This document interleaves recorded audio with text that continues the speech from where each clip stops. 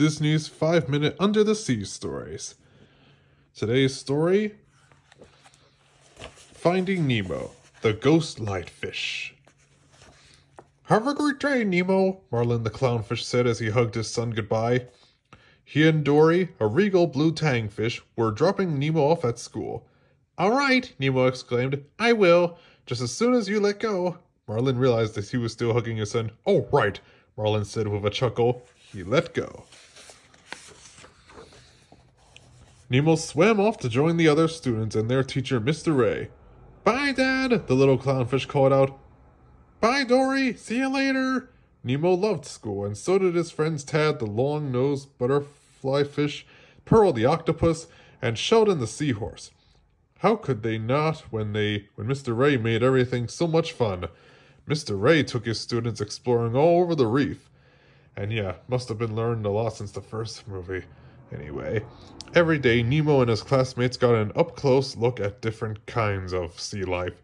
That day, Mr. Ray was taking them to clearing on the ocean floor.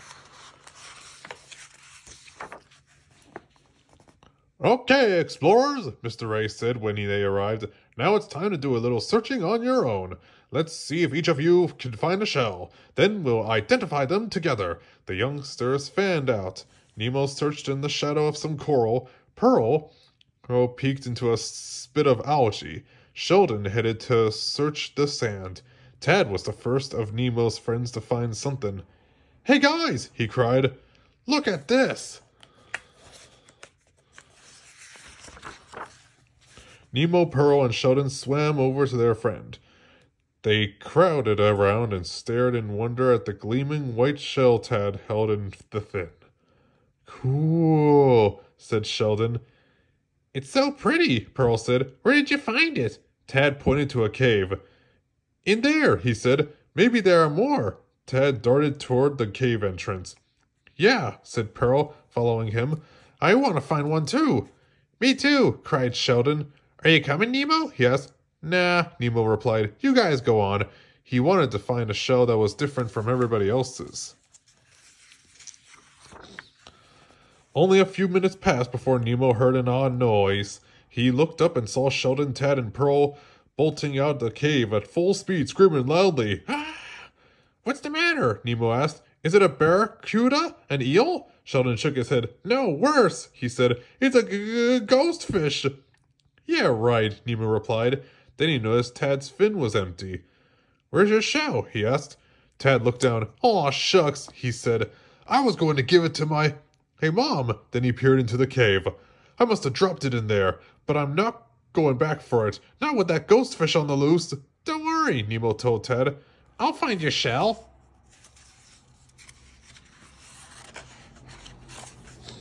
The little clownfish swam bravely into the cave. See, he said himself, nothing to be afraid of.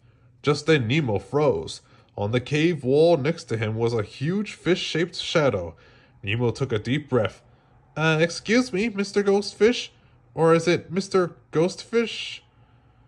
A ghostfish? Someone with a tiny voice said. Where? Don't let it get me! The ghostfish didn't sound very scary. Nemo swam closer to the shadow. Are you afraid of ghostfish? He asked it. Yeah, squeaked the little voice. Who isn't? Nemo followed the voice. There, cowering behind a rock, was a little fish glowing softly with a pale orange light. The ghost fish wasn't a ghost fish at all. It was just a glow-in-the-dark fish.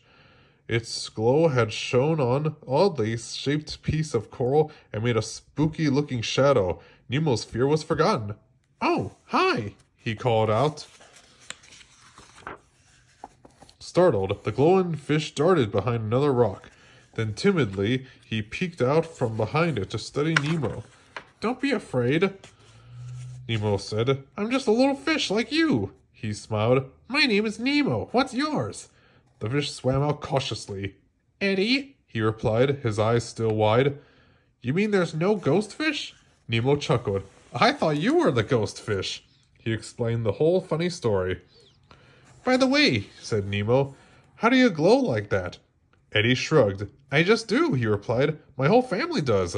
Nemo thought of something who would someone who would know more about Eddie's glow, Mr. Ray. So Nemo invited Eddie to meet his teacher and his friends. Then, swimming out of the cave together, the two little fish laughed about the way they had met. You really thought I was the ghost fish? Eddie asked with a giggle. Outside, Nemo rejoined his friends. Sorry I didn't find your cell, Nemo said to Tad, but I did find your ghost fish. Then Nemo and Eddie told their story. Before long, Nemo's friends' fear of the ghost fish was forgotten too. Everyone wanted to know more about Eddie. Can you glow different colors? How come the water doesn't put out your light? Nemo wanted to know what made Eddie glow. Good question, Nemo. See these patches on either side of Eddie's jaw? Inside them are teeny tiny glow-in-the-dark organisms. When you see Eddie glow, you're really seeing these organisms glow. Everyone oohed and ahed over Eddie's glow patches. Ooh, ah. Eddie led the whole class into the cave to show them the glow-in-the-dark world, including his family. Nemo thought it was one of the most beautiful things he had ever seen.